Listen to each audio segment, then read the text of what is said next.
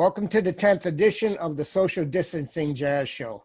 My guests today are three talented pianists that happily I've been able to play with and work with. Richard Tardo Hammer was born in Queens, New York in 1958.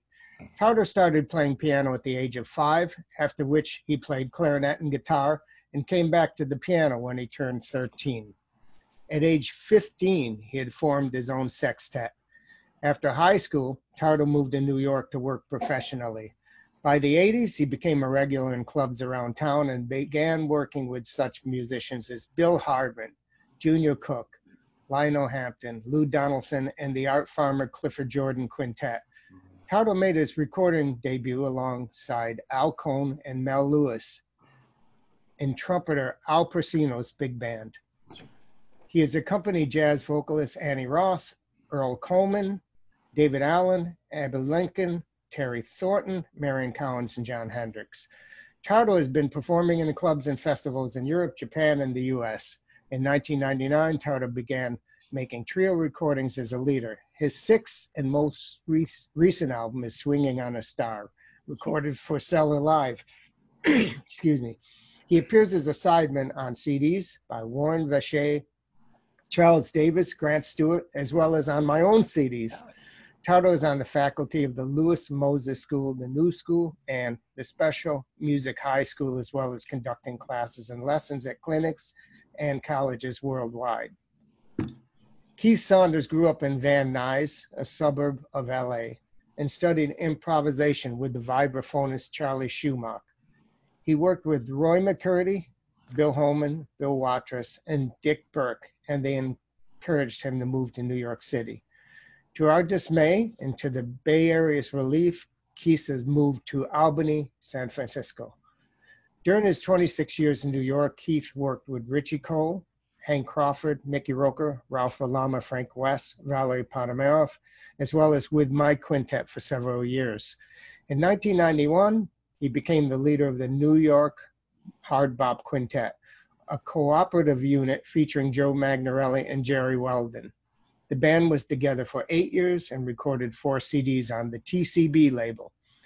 Keith has also recorded as a sideman with Jerry Weldon, Andrew Beals, and John Dooley, and his debut CD, Lost in Queens, was released in April of 2010 on TCB, and features my friends and fantastic musicians, bassist Bim Strasberg and drummer Taro Okamoto.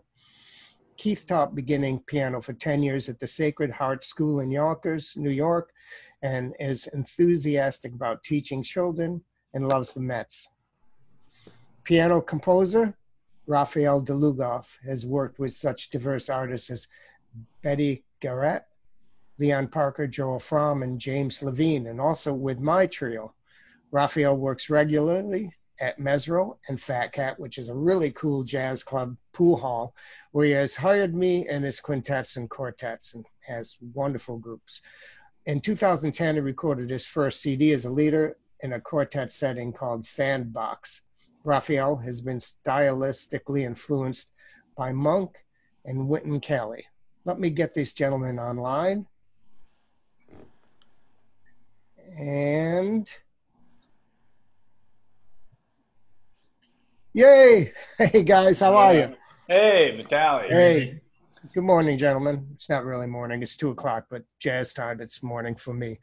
Let me start with Raphael. Rafi, besides being one of New York's premier pianists, your father was Art DeLugoff, who opened the Village Gate, a jazz club in the heart of New York City's Greenwich Village in 1958. Geez, I used to go there and I saw Woody Shaw and many great artists.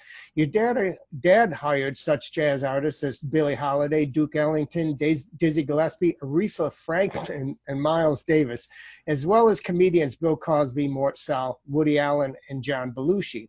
That certainly explains why we both love comedy, which I feel is very close to jazz, and how important timing is and the way it is presented.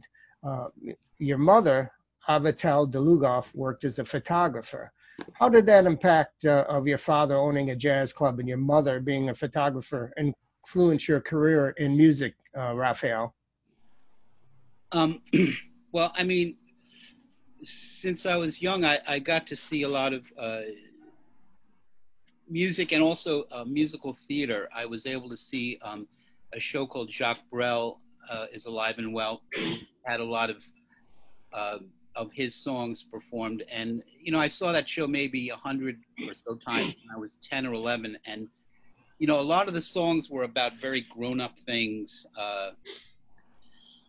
and they were very emotional. It was a lot for a 10-year-old. So I mean, I was exposed to a lot of stuff. I was very indecisive about music. I got a degree in English literature, and then I was kind of, you know, very undecided. And then my dad was nice enough to say, look, if you can get into a music school, I'll pay for it. And I'd already wasted 4 years at, you know, getting a useless English degree. So I went to New England Conservatory, where I was had to play a little bit of catch up. And, So you also worked at one of at your dad's clubs. yeah, booking I booked musicians and comedians from like 1988 to 1993, and this was in the era of the answering machine. So every comedian and jazz musician in New York would call me and ask me for gigs, and you know, could you name some names, Raphael, of the comedians, for instance, or musicians? Well, not to name drop, but let's see: Larry David, Ray Romano, Jon Stewart, wow, Bill Hicks, Louis C.K., Mark Maron. They were all kind of starting out or in, you know, in mid-career. Brett Butler, not the baseball player, but the cool. I have a question now for Keith. Keith, now that we can wash our hands in chlorines 3 times a day, has it affected your playing? Let me tell you something, Richie. That's not the real Finally question. got around to getting me on the show, the 10th episode. The real question. Bernie busy. That was Keith Saunders' hater character, which actually rivals my show, and we'll talk about that a little later. How Keith got into that. I was on a bit here. I have know. to sleep with to get on this show. I asked my friend. Keith, you when you now that we're in lockup mode, and has your practice routine changed in any ways, Keith? Do you practice less or more, or are you practicing differently now that, well, we don't have any gigs? And so how does it change? Like, I don't try to play as high now. I'm not playing split lead, and sometimes I go right to the meat of the stuff. I'm actually practicing stuff that seems more important in some ways. It's kind of weird. How about you, Keith? I've actually stopped playing the high notes on the piano. Don't need them. Practicing more. I don't have to drive anywhere to gigs and teach. So you know, I actually am playing more classical music than I did before. You know, so I have more time for that. And I said I was going to learn as many bird melodies as I can, but I have not done that. But I've composed a few things, and good. Yeah, you're a great composer. I'm playing most every day. And what else also happened in my apartment building? I live in a unit with a building with 3 people, and somehow the guy in front of me must be social distancing somewhere. He's not around, and then the people in back of me moved out. So I'm kind of on it. It's your own pad. What kind of composers? Brahms, Chopin, Bach. What are some of your favorites? Well, I always like Beethoven the most. Yeah. I'm learning a Beethoven sonata now, and I'm into Chopin and Bach. They're not too bad. And I've got a Prokofiev sonata that I've picked up and I've tried to, you know, the last year or two, and I think that's going to be next because you know. Is it number 7? I'd have to find it.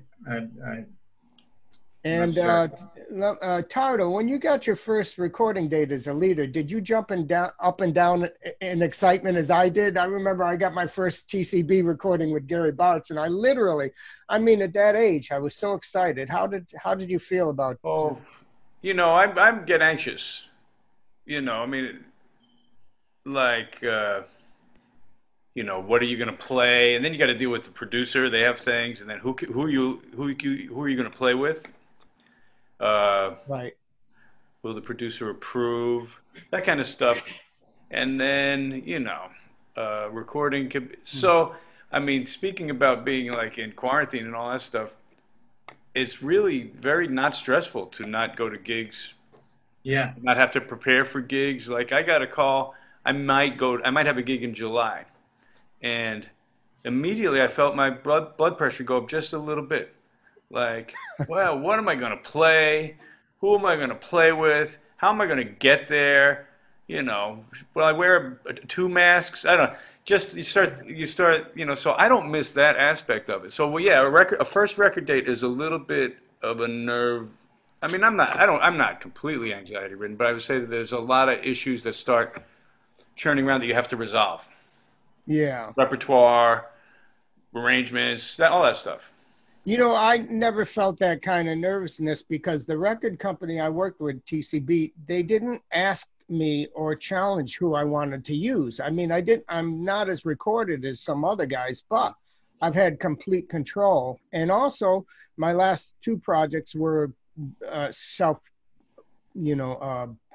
I did myself, so that so it wasn't any problem there. But yeah, that could be a problem. I mean, I'll say one other thing is that I need somebody to say, "Hey, I'm going to record you to do it." Like somebody to put a deadline. Yeah. And say, I'm actually going to pay you to do this. Yeah, deadlines are important. Kind of helps get me to the finish line. Yeah, Brookmeyer told a story once. He said something about somebody who had to be enlightened, and he said, well, you have 6 months, and he didn't get enlightened. Well, you have 3 months. And then he said, well, if you're not enlightened by tomorrow, you're going to die, and he was like enlightened the next day. So deadlines are good. I like that, yeah. Deadlines are good. But did the record producers actually tell you who to use, or did they influence you in that way? I mean, their choices are often really good. We might kick around personnel. So, I mean, there's different concerns. And producers, I mean, they have a budget, and they have to figure out how they're going to make it work. So I'm sympathetic to it. Sometimes they want you to have a name. Somebody's considered, there's all these ways that people are considered to be good draw or will help sell the disc or right. Was a hot commodity or is associated with success. A bunch of things that we don't always think about. And they're usually excellent musicians, so it's not a problem. Raphael, when you prepare for a gig, you have great charts, but they're minimal. How does that help with the looseness and the spontaneity of a performance? I mean, I think you'll agree that, like, if you choose a really nice tune, you don't want to burden it with too many chords. But on the other hand, you want to put a stamp on it, so maybe it's a kind of it's a decision that you have to make. You don't want to make it too fancy, but you want to respect the tune, and you're playing a tune for a reason because you want to hear the melody the right way. But then you don't want to just play it in a sort of pre-digested way that everyone else plays it. So it's just a kind of a fun thing to balance in your head. I mean, you don't need like 1 million slash chords, maybe just 500,000. There you go. Well, you're really good at that, and so was Art Farmer, and he had great charts, but he had his personal touch, but nothing too complex. Or, I'm beginning to be more and more sympathetic to the audience than I was when I was younger, learning my horn. In fact, this may not work with all artists, but I would keep the audience at a distance. But the more I learned about my horn, and the more confident I felt in myself, the more I invited them in. I like talking to the audience. I like it's challenging to write songs that I think I really enjoy playing. They're not lying to myself, but still people would like. So I think it's important to think about the audience. There are a few jazz musicians I've listened to like 3/4 of the set, and I'd go, oh God, finally a blues, you know. So I mean, great musicians, but even if I don't understand it and I'm not enjoying it, me being a musician, I'm wondering what are the people in the audience thinking. So you're really good at that and drawing in the audience, and I'm working on that Can more I and just more. tell you, this is vaguely related to what you said, but this is one funny thing my dad said to me once. We had Betty Carter playing at the Village Gate, and as you know, Betty Carter liked to do extremely slow tempos, especially crazy slow. So in the middle of one of her sets, my dad comes up to me and he goes, 2 ballads in a row? 2 ballads in a row? So,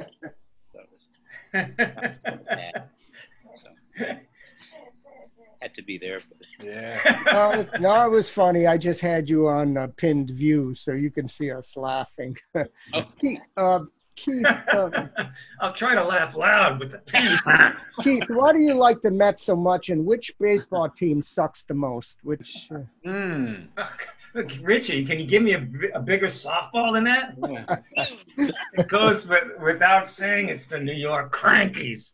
Well, I came to New York in 1984, and I thought I was going to be, rooting for this team of lovable losers because the Mets have been terrible since 1975, and they happened to get good right away. That 84 was the year that Doc Gooden came in, and there was something about that team. Anybody who lived in New York at that time knows they had some kind of orneriness and some kind of something really special. And I got into them, and of course they won in '86, and then pretty much since then it's been heartbreak and despair. But yeah, that's the jazz musicians' motto, I think. So we're waiting for them to make the big comeback. Yeah, well, that may happen, I hope. And how did you come about with your whole hater vision? I watch, sometimes I go on TV, and Keith has a Facebook program, folks, called The Hater, which rivals my own program in many ways. And I was wondering, how did you develop The Hater, and do you expect it to go into syndication? Well, the workshopping that goes into it is really intense. Yeah. It is spontaneous, and I marvel at that. And that's something I wanted to mention about jazz pianists. Like, I look at Tom Harold used to put his charts in manila. This is what I heard: manila envelopes. And I'm not talking about charts. I'm talking about specific parts, like the trumpet part. He would pull out the tenor part, pull out. And me, I do like I heard Art Farger does. I put them in plastic protectors and put them in but piano players, the way they play and the way they improvise and the way the hater goes, I mean, it's so spontaneous. It's like kind of crazed. And can I get a word in edgewise, sir? You asked me a question. Is this out loud? Does that have something to do with piano player and the hater, that you could just improvise and do like a half an hour cooking show and make people laugh? Okay. Sorry, that was a long ways to. It was a long ways to the question. I want to apologize. Now I forgot what I was going to say. I had a whole. Well, you forgot the question. Okay, so here's the story of Hater Vision. When Facebook introduced its live platform, I noticed it shortly after. I said, "This looks fun. I'm going to go on." So I go on, on my phone, and all of a sudden you're live, and you realize you have to do something. So what am I going to do? Read the phone book? So I just started ranting about something that was bothering me, and I probably stayed on way too long that time. But it was kind of fun. People liked it, and eventually it really what it is kind of a response to this Facebook humble bragging, social media, and everybody's bragging. I'm so honored that Jack McDuff loved my playing, or to insert famous jazz musician here. So that became a way for me, is basically, as you guys know, as kind of an introverted person, I could say whatever I wanted to. Nobody's going to take it seriously because it's Keitho. And so I could get, like, it kind of became cathartic for me to get a lot of shit off my chest that in a humorous way. And then after a while, it's like you kind of run out of ideas. And now I can only really do it like a couple of times a year, or that's actually more contrived now than it was, because I just can't keep talking about the same thing. There's only so much I could say about Angie Watson. I think it's almost weekly. And Raphael says, "Did you see that Keith Saunders do The Hater?" And I said, "Well, I'll have to check that." I mean, people love it. Your audience is quite large. And were you doing this pre-COVID, by the way? Was it pre-COVID? I've been doing it for like 20 years. What are you talking about? However long live platform is, like 3 years, or however long we've been able to go live on Facebook. Cool. Let me move on to, I want to ask Tardo. I invented COVID. Tard, I knew Art Farmer. He had given me one of my most important lessons ever. It was, I was singing a song named Rain Check, and I says, "Hey, Art, there's this one place, and it's over in E7, and he's kind of playing notes that didn't belong there, like an F minor major." And I go, "Art, you played these notes?" And he goes, "Oh yeah, I know what that is." And he took his whole break to explain to me what the altered chord was, George Russell's theory about the major sharp 4, sharp 5, and how he uses it. And he actually says, "I love that chord." I never heard somebody say, "I love a chord." But Art was so nice to take a half an hour, and it was like a breakthrough, kind of like epiphany, like Barry Harris's classes were for me. For that half an hour kind of turned around my playing. You actually worked with Art Farmer and Clifford Jordan, and I didn't even know that. What was that like, working with Art and Clifford? I mean, I loved Clifford. Yeah, first of all, it was great. I mean, they were two of the greatest musicians that I've ever met. There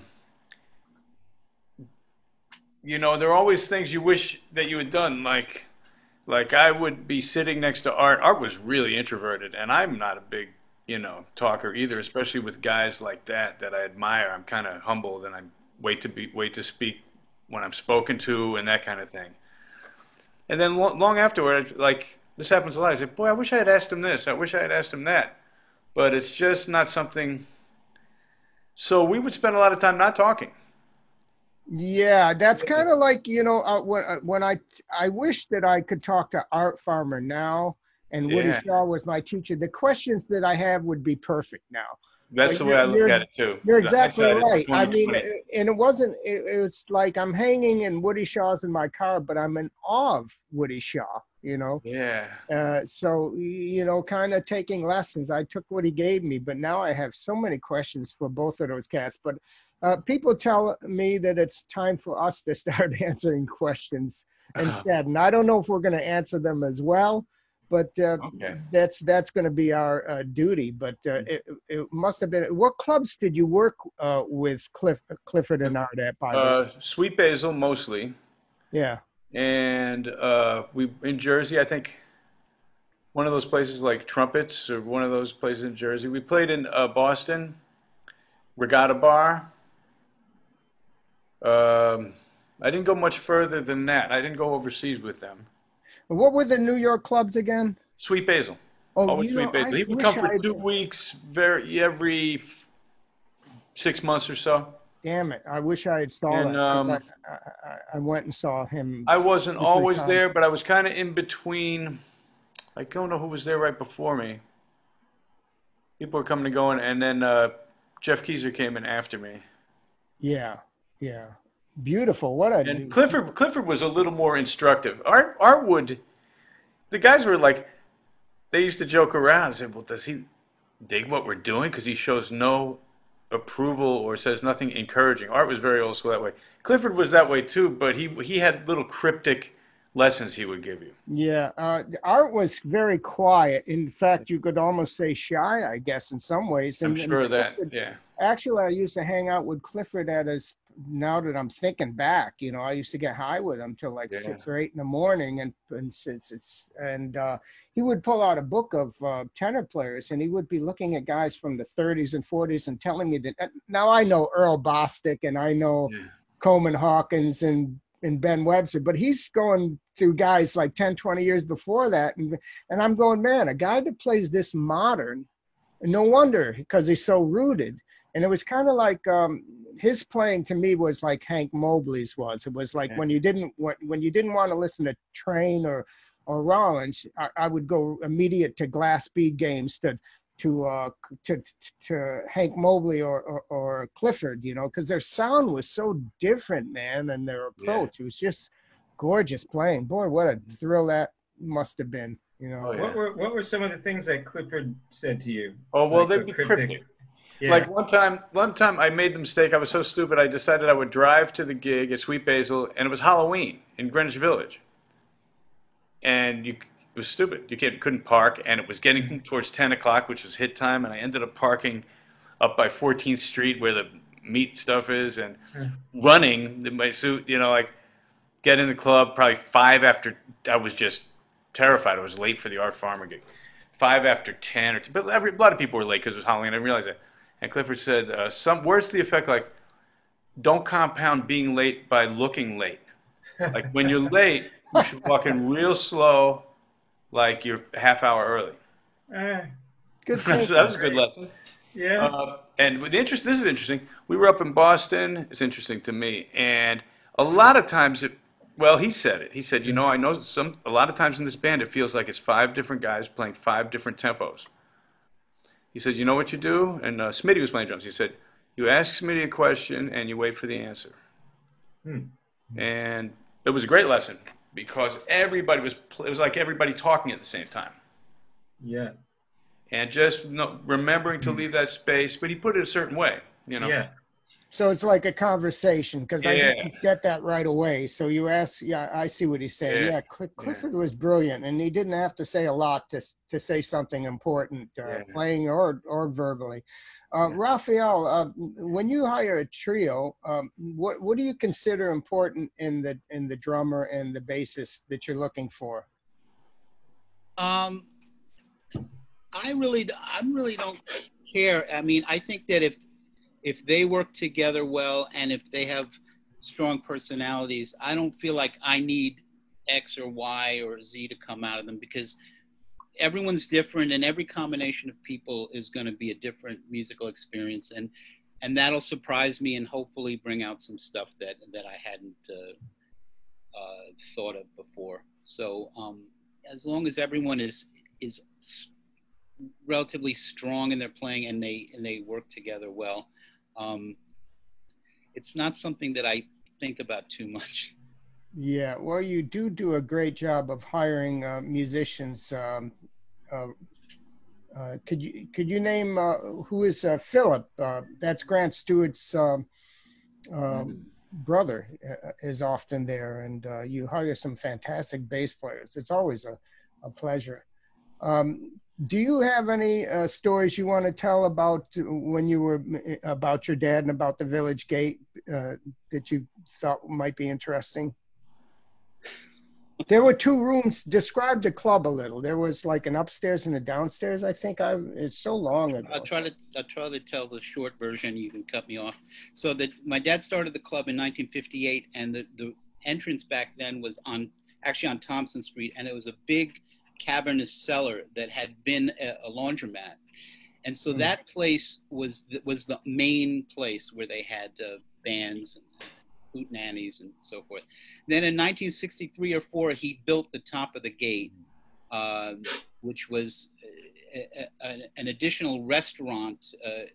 It was more of like a restaurant with music. So the restaurant and bar were the main thing, and the music was almost secondary, and yet some of the secondary musicians were people like Bill Evans and Monk and Teddy Wilson. And I can't I can't tell you how many times people came up to me and they'd say, "Oh, your dad ran the Village Gate. That was the first place that let me come in and drink when I was underage." Or I could listen to Jackie Byard and drink one beer for 6 hours. It was the best place. Oh, and we were talking about this the other day. I was looking through the very beginning of Herbie Hancock's biography. He says he was talking about like around 1963. It was like, yeah, me and my friends went to hang out the gate because that's where you'd pick up all the fine women. So that made me feel better than hearing about some stupid story that everyone's heard before. And then we also then later on we had a sidewalk cafe, which we called the Terrace, and both of you guys played there. Keith played a week with the Jerry, right? With Jerry. Was it Hard Bop, or I don't remember if it was our band or Jerry's band. And Clifford Barbaro and Bim, and then Tardo did a week covering for Mike Ladon, who was booked, and then Mike Ladon couldn't do it, and he got you to cover. And I still, believe it or not, have his answering machine message where he called me, because back then all the answering machine, this is so insignificant, but it's funny. They were all on cassette, and I kept the cassettes. And he's explaining, "Yeah, man, I can't make it, but I got, I got Tardo Hammer. He's a great trio, and they're gonna cover, and you'll love them." So yeah, you guys, and this was a cafe with music on the sidewalk level. And what happened economically in the 80s, in 88, 89, 90, there was a lot of street traffic, and we did really good business. And around the middle of 91, there was a small recession, and you could just see it in the sheer volume of people walking down the street, and there was just less audience. And when you have a business like that, there's nothing you can do. You just sit there and you wait for people to come in, and they'll come in or they don't. You handed out flyers too, Raphael? We did this thing. We had a comedy show, and the guy who ran the comedy show with me was this guy named Manny Roth, who was a sort of a legendary club owner from the 60s. And we had we did this thing where we had a comedy show, and we charged $10, but we were really happy to get 8. So we'd hand out these flyers that said, "The show's $10, but if you use this flyer, it's $8." And people were like, "Oh, cool." So little Jewish economics for you people. I was still curious. I looked online. I've seen the less about you bio-wise. So, and I've known you for years as a fantastic pianist, but I still don't know when you were doing that with your dad in the club. I think it was right across from the Blue Note, where the Blue Note is now. Is that correct? It's across from, no, it was across from where Mondo Cane was. Blue Note is on 3rd, and Gate was on Bleecker. Across from the Surf Maid. The Surf Maid, yeah. Okay, because it was a really famous. Did you play the Surf Maid, either of you guys? Yeah, I played the Surf Maid. Wow. Yeah, with Ted You Wald. know about the Surf Maid? No. Richie? I don't know. I don't believe I did. It was a place that had a piano, and you could actually, if you were a customer, you could sit at a table around the piano. On Monday nights, they had a guy that was named Claude who would do his piano bar, sing along. But other nights, they would have like Fred Hirsch or Joanne Brackeen. And I remember they had this one guy, he had a funny name. I don't know if either of you guys remember. His name was Bliss Rodriguez. I remember him.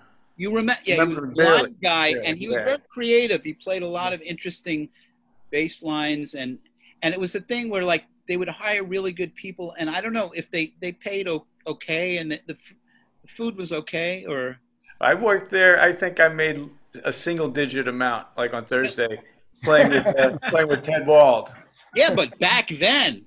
Yeah, it was about like now. I met C Sharp down there. He came walking in and played. I fell off the bench. I never heard anything like that, Wow. Yeah, the single-digit days, I made $7 in Boston. But what we did was after like about 5 nights of that, not in a row, because nobody would hire guys 5 nights in a row for $7 a man. But that adds up, though. We took a car and pulled in the back, and we stole everything that we could.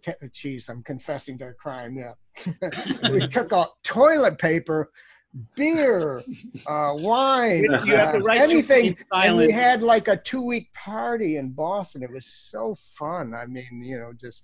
But Raphael, when did you actually start playing the piano? I don't know that about you. Like, I basically my life has been like playing the piano for a few years, hearing somebody really good and giving up for a year, and then realizing I suck at everything else, so I might as well just continue. Yeah. And hearing someone else really good and going, oh, why bother? I can relate. Then, you know, it's like my learning Spanish. Modest. That's really the way it is. I didn't.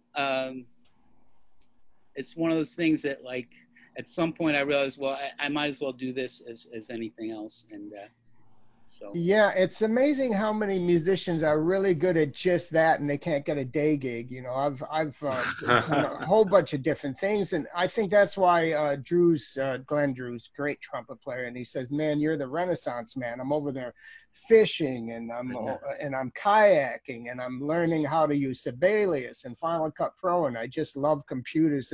And that's why I'm the moderator here, by the way, guys. So anytime you guys want to cross talk, I appreciate it. I'm just really good with Mac computers. That's why I love doing this. And I figured it's a good break for people shut in from the whole COVID thing to have this kind of. By the way, Tard, I'd like to ask you about comping. That's something I've taken, not paid lessons, but guys, whenever I get a chance with Sinatra's piano player, I'd hang with him an hour. Gary Dial, LaDon, Keith Saunders, and it helps, but it's kind of like what Raphael was saying. It's like my Spanish. Like, I practice really hard, and then I like give it up, and it sucks, and then I get back to it. And I think what Magnarelli said to me, he says, I practice piano every day. So I'm starting to take it to practice, make sure I do like 20 minutes every day. And if it turns into an hour, it's like going to the gym, you know. But if you say to yourself as a non-pianist, I'm going to practice an hour a day, I mean, it's like doing 1,000 sit-ups. You're not going to do, okay, good place to start. No, start with like 20 and then build it up. But how do you learn to comp, you know, as well as you? I mean, you guys are great compers, and it's just such an art, and there's books out on it, and I buy the books, and the chord changes are too small, or it's starting with boogie woogie with tenths, and I'm going, Jesus Christ. What I'd like to do someday is get some of you cats and actually record you comping on 2 choruses of a song and then on the blues, and then make a transcription of it and say, guys, this is what a real piano player does. But what would you advise to non-piano players or medium piano players to learn how to comp? Yeah, that's a good question. I'll take a couple attempts at it and then maybe pass it around to these guys. That's a good idea. One thing, it sounds simple. You really have to listen. Now, I had a COVID. Oh, that's hard. Now I'm giving up. But to really listen, because you can step on the other person's, the soloist's lines very easily. You could play higher. You could play right on it. You could be redundant. So and rhythmically, you have to kind of be conversational. So how do you do that? I don't know. But I'll tell you this. I had to make a comping part and send it to somebody for a recording they wanted to do, where we just kind of recorded I recorded on my phone at home and I emailed it in. And it sounds so bad to me because I wasn't hearing what the melody was going to be when I did it. So it sounds not bad, but it just sounds blind. Like it doesn't know what's going on around it. You know, it sounds contrived. Bad word for that. It sounds disassociated from what's going on around it. So listening. I think you have to be spare, meaning it doesn't help to play a bunch of octaves and doubled up notes because whenever you do that, you're emphasizing a tone. And just also when you alter chords or you extend chords, you do something very special to a chord, specific like that, you may be stepping on the soloist lines as well. So you have to be spare about that. And other than that, I would say voice leading is the most important thing. That the horizontal movement of the individual parts of the chords you play has to be sensible. Does that help you? Do you compose also? You compose your own songs, Tard? A little bit. Yeah. And does that help the whole voice leading thing with writing? I think voice leading helps everything. I mean, Yeah, I think you're lost without it. yeah. Yeah. That's a good But I'd ad. like to know what these guys think about comping because it's Yeah, hard to well, put into words. thank you, Keith. What do you have? What do you think about comping? By the way, and So it's always been the hardest part. I think it's the most difficult thing about being a pianist is. So I agree with everything Tardo said. Voice leading so important. Listening to other pianists like Sonny Clark or Wynton Kelly, people who are masters at accompanying. Um, the other thing you could be, I mean, this is hard to, but different players are going to require different amount Yep. of comping and different style of comping. So you're going to have to listen real hard to who you're playing with, and also the rhythm section. You know, you're going to comp differently with a different drummer and different bass player. For me, especially the drummer is gonna because for instance, some drummers really hit hard on the upbeats on the end of four. Others don't. So if I'm coming down hard on a downbeat and we're flamming, you know, so I gotta like pick my spots. You know, I can't. yeah, You know, upbeats always very important to music. You know, because that gives you that forward thrust, right? But so you know, different people are going to affect the way you play. I try to play less, especially in situations where I don't know the people that well. Try to figure out what they're. and is there a difference between the way you comp behind a singer and a horn player? Yeah. You have to be more muscular behind horn players, and you could be a little bit more aggressive. Singers need, you know, more finesse, and you need to take your Valium first. And, no, it's that singers are that's the hardest. That's even harder than comping behind a horn player, a singer, because it's Yeah. so. And going towards what Tardo said, I was recording, you know, I'm kind of proud of my writing. I've learned to write. A lot of it was from being in Chris Byers' octet. He allowed me to write and actually recorded one of the songs I wrote called Village Beauty. And writing for an octet means means I had three horns. So I have the third and the seventh covered, you know, so it's a lot hipper in ways than writing for just two horns. Actually, forgive me, octet was five horns. So you've got the third, the seventh, and then you could get all these other interesting notes. But what I was doing a month ago was I was recording myself to play a ballad, and then I put it up on YouTube or Facebook, and I did all the comping on GarageBand or Logic, one of the recording apps that I have on my computer. And I said, wow, that sounds real good. And just like Tardo was saying, then I started playing over it, and then I listened to it back, and it was it sounded weird. It was like contrived, because I think next time I should play the horn, play the melody, play the solo, and then comp over it maybe. But there's no way without you guys are spontaneous when you comp, but my facility isn't at that point. So what I'll probably do next time is record the solo and then try comping over it. Fortunately, I could slow things down in Logic, but once you actually record the trumpet, you can't do that. You can't slow that down.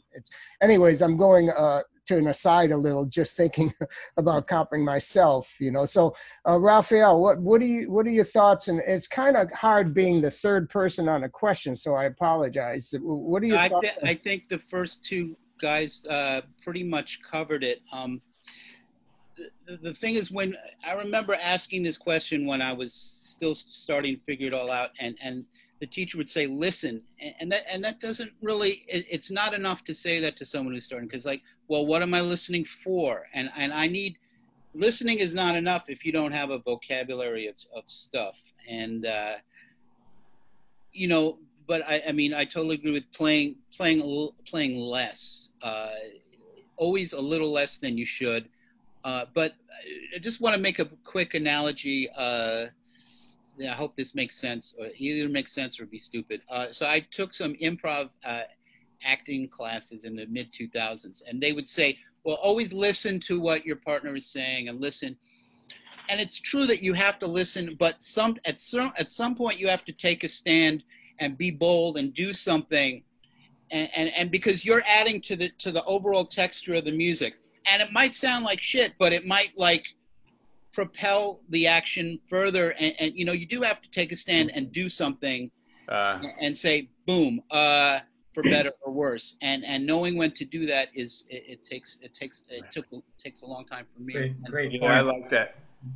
Rafi reminds me of one thing that I always say, that everything you say about music, the opposite is also probably going to be true. So listen, and guess what? Don't listen. Sometimes you have to not listen. I mean, I don't recommend it as a way of life, but on occasion, it's necessary. And it's interesting. Getting back to what Keith was saying about different soloists want different things. I mean, I find that sometimes a soloist will say, hey man, play less, or sometimes like, hey, you can, no, I want more stuff to react off of. So it depends. You never know what the other person wants. Yeah. I think people feel the same way about drummers. Sometimes some people want, a lot of the cool school players wanted the drummers to sit back, and then other people want, hey, let the drummer do what he wants. I want to be spurred onwards. Yeah, it's kind of fun being a leader, because sometimes my drummer will, after the saxophone solo, pull back too much, and I'll say, no, it's like I'm starting from square one. Right. And but then sometimes it's really nice. It's like after Coltrane, you come into Miles with a harmony mute. I get that, but the advantage of being a leader is sometimes I could experiment with it and say, hey, give me a little more. Don't drop the intensity so much. And then sometimes it's really nice because you want to have a spotty solo. The comping, there's just so much to it. There's double-handed, rootless comping with two hands. There's the way you guys comp with one hand while you're soloing. There's shell voicings. There's rootless voicings with the left hand. There's just so much to learn. It's so beautiful. And yet, like, trumpet's really a hard instrument physically. But I look at the piano and I go, Jesus, there's a lot going on here. You know, it really is daunting at times. And I really appreciate the way you three guys play. It's just fantastic. It's no picnic. By the way, Tardo, I didn't realize until I did this, was looking up the bios and the information on everybody. We have the same first name. You know, it's true. And I never knew that. And we're both bald. Yeah, well, that's true too. A lot of things in common there. Yeah, mine is by choice, I think. Partly. Really? Do you think you have hair there if you let it go? Well, I do someplace here. I can feel it. Yeah, I got some too. I don't know if I mean, it's not a lot. But Keith is catching up. Keith is getting there. As long as this is the baldest podcast ever. Look like it's a good Jack Nicholson look. Somebody told me if it doesn't look like 40 miles of bad road you're in. So I'm very happy with it, you know. Tard, how did you get your nickname, Tardo? Well, I think I blame a guy named Adrian Ippolito, but it was a bunch of guys, you know. I'm not really sure how it came about, but you know, I'll tell you this: if your name was Richard, and you may know this, in those days, I'm talking about late '60s, they would call you Dick. No, I didn't allow that. Yeah, a lot of people call you Dick. So when the option Tardo came along, I said that I was a little more comfortable with that. Yeah, it's actually fitting, and it doesn't mean anything to you. It doesn't even mean anything. No. I'm always enthralled with nicknames. I mean, they are so cool. It's like, I think it was